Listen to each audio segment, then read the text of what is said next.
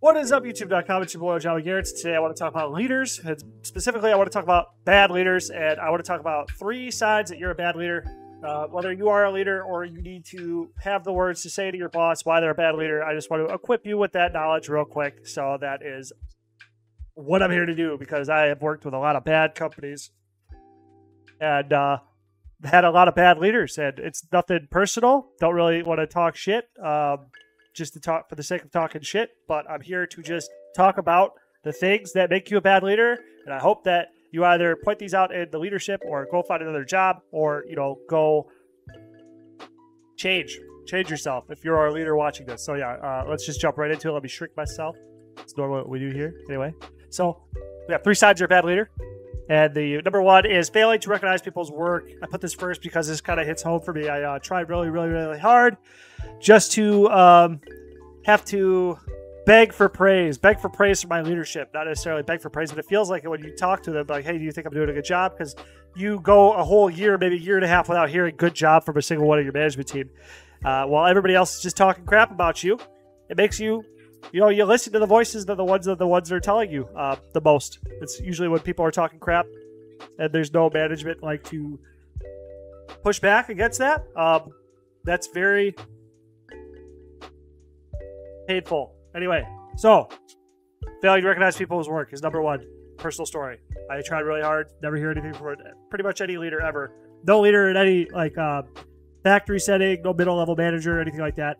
Nobody would ever tell me anything. So impact on your team. Not recognizing high performers can demotivate employees and reduce their productivity, engagement, loyalty, and job satisfaction. And just anybody, not even just the high performers, just anybody, man. If you don't hear good job, you're going to think you're doing a bad job.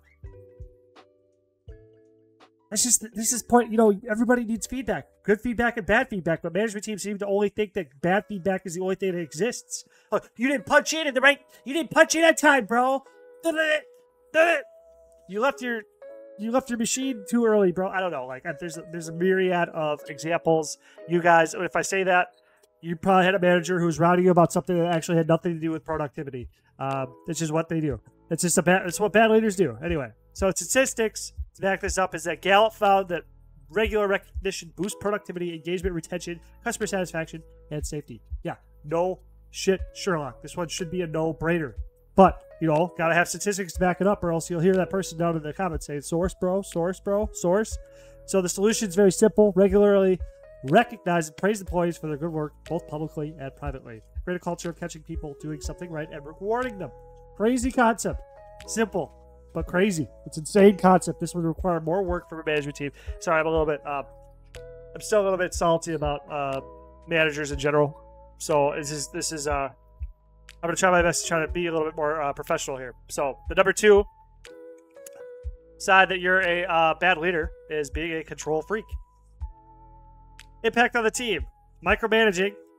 Okay, so I want to put a star here. Micromanaging is a very arbitrary term. It can mean a lot of different things. When somebody's just providing you feedback, you can just shoot back if you're defensive or super butthurt, and you can just go, you're micromanaging me. You know what I mean? It's not micromanaging. It's a large gray area, so just take this with a grain of salt.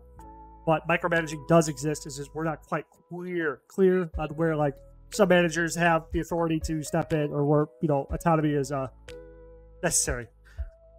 But it does exist, and it does create a suffocating environment, leading to frustration, lack of teamwork, and stifled innovation. Employees feel undervalued and may leave for competitors. Statistics.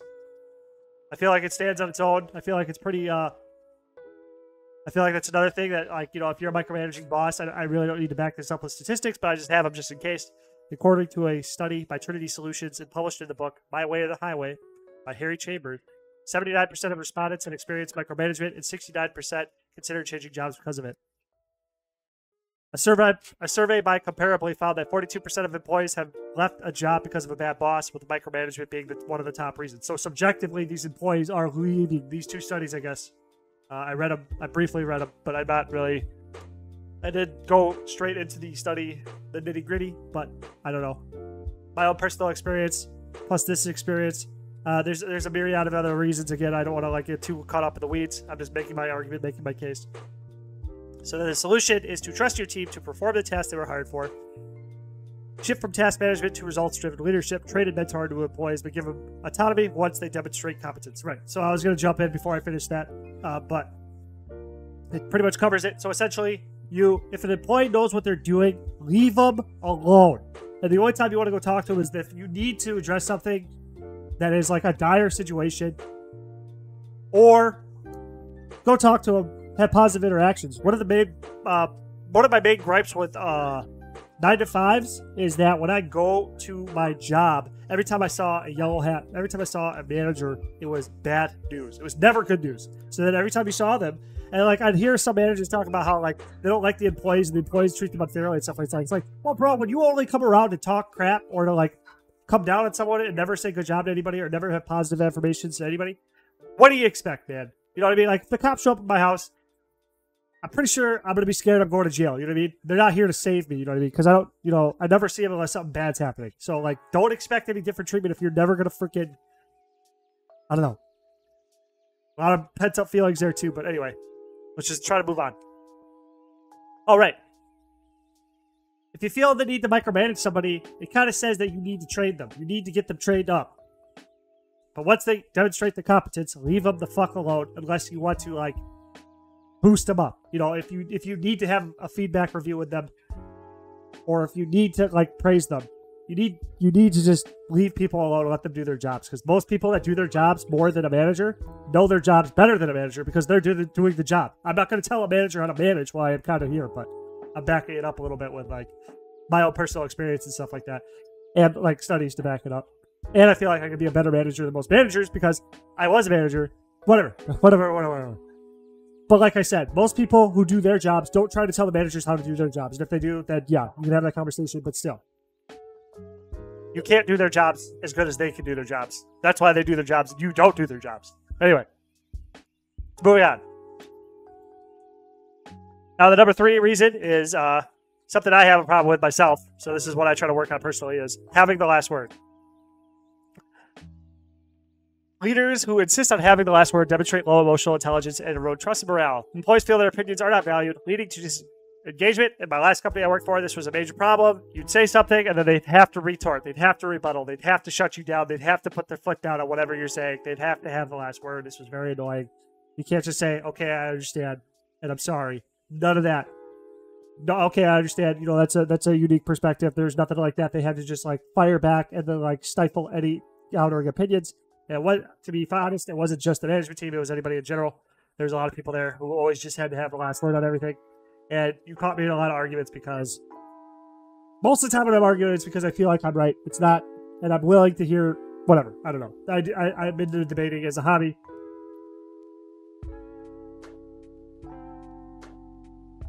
Anyway.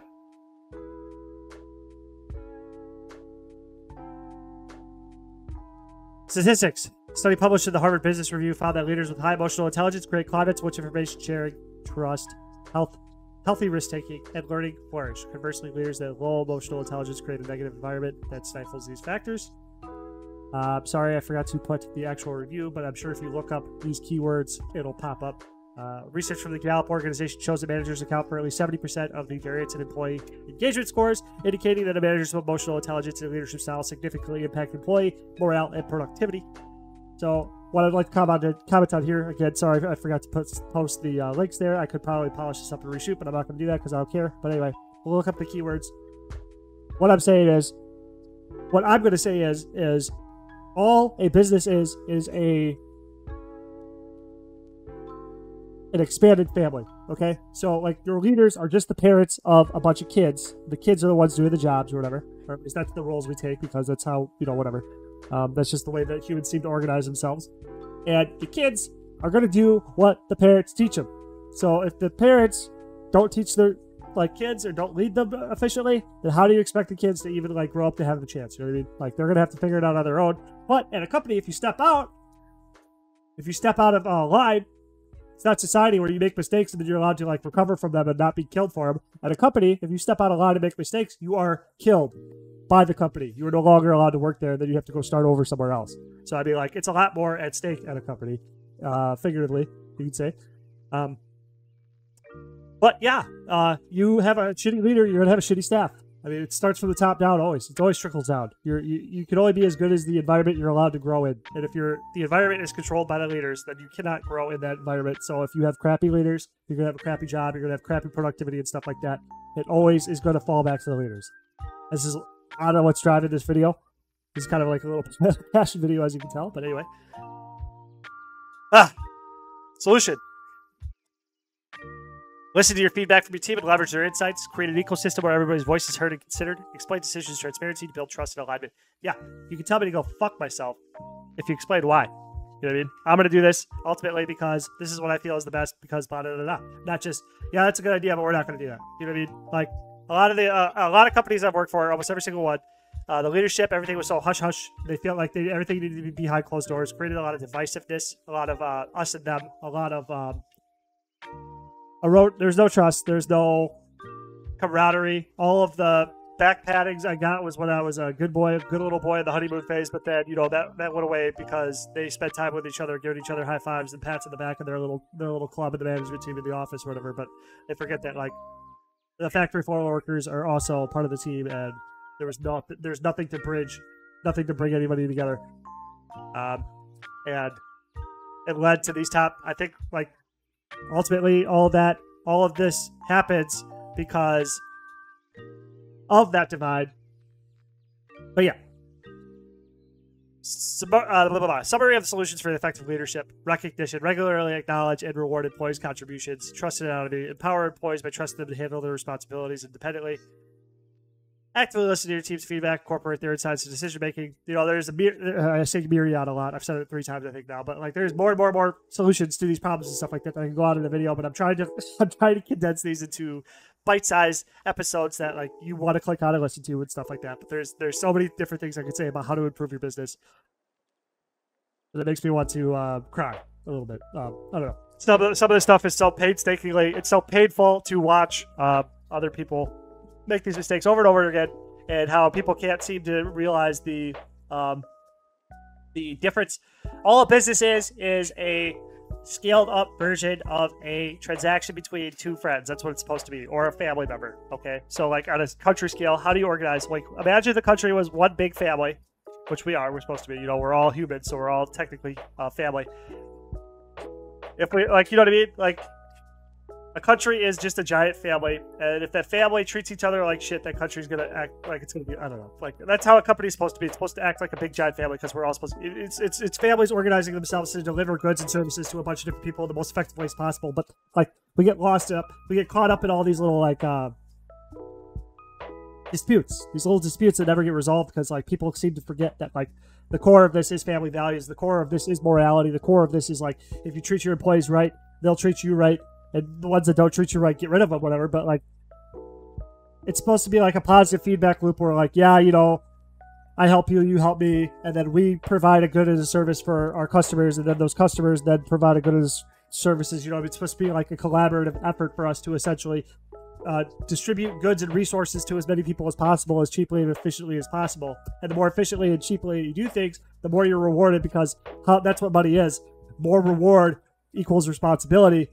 That's what money is work and responsibility, so that if you have more money, that means you have more responsibility to more people. It's not just like this money grab for, like, oh, I got all the money, now I get to do whatever I want. But that's how the country and corporate America is treating everything. And I'm going off on a random tangent, and this is crazy, but I'm just going to finish it, I guess. But, well, everybody wants to hoard all the money to themselves because they want to be selfish and stuff like that. It creates all these breaks and these chains and stuff like that, and the system can't work because we all need to whatever. But I mean, like, it starts with you, it starts in your house. But once you figure your house out, then you have to start working on your company. So I guess I implore you to please start hammering your company, which is tough to say to people because if you make too many waves or whatever, then the corporate teams are going to come for you and cut you out. But I mean, like, fuck them. I guess, I don't know. With that being said, I guess it's a very apocalyptic. We're living in actually a very apocalyptic world where, like, nothing will ever change unless the corporate teams decide to. And I guess the only way to actually stop them is to outcompete them, because, like, there's plenty of examples out there of people who prove the corporate model wrong. Like, my favorite example is Mr. Beast. He is the most he is the biggest YouTuber on YouTube, and essentially his entire business model has been giving money away, not going tit for tat with your labor force or anything like that. Like, I don't know. Like, his entire, like, he spits in the face of the entire capitalist model, I guess. Like, capitalism is supposed to be, whatever. I don't know. Let's cut this off at the end. Thanks for watching. Those are my top 3 indicators that you're a bad leader. And if you're a bad leader, fix yourself. Everybody is on some level. All 3 of these things. I'm not going to say I'm probably guilty of all 3 of these things on some level. So I'm going to pause and reflect on myself to work on all these things through too. But more people need to recognize this in themselves, and that's why I'm making this video. Thanks for watching. See you later.